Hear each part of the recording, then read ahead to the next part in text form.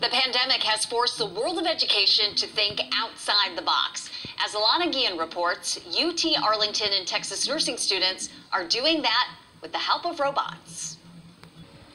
Very fascinating.